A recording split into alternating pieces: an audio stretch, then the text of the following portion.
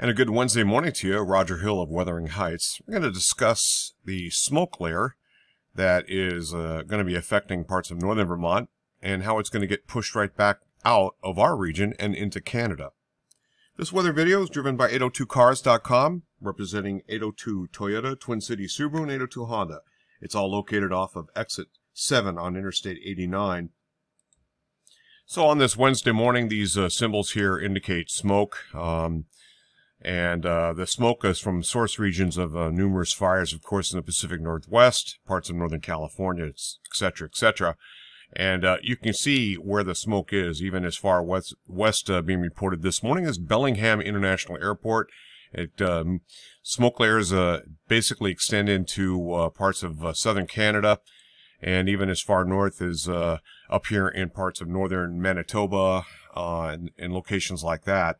A lot of that smoke is compressed into a little bit of a layer here, and as you head further off to the east, it's shooting the gap between a frontal boundary that is located right here. You can see kind of with the cloud cover and northern Vermont, and some of that smoke has made it into very far northern areas of the state.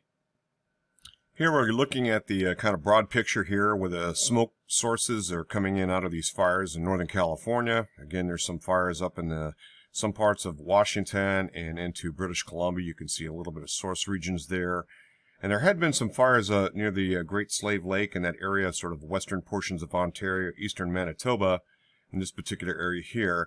And as a source region, that does not seem to be as strong, but you can kind of see just one fire.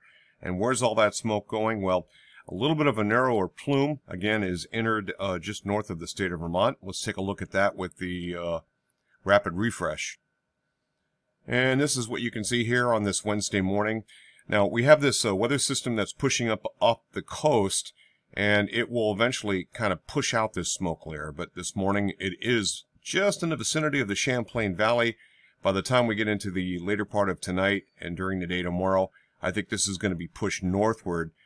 We may have to deal with more smoke eventually, as this is going to be running across eastern Canada and eventually into all of the northeast United States over time here. But this time around, it looks like we're going to get more pristine air being pushed in by that coastal low that's going to be tracking like this and then off the coast of Maine. Roger Hill, Wuthering Heights, thanks for watching.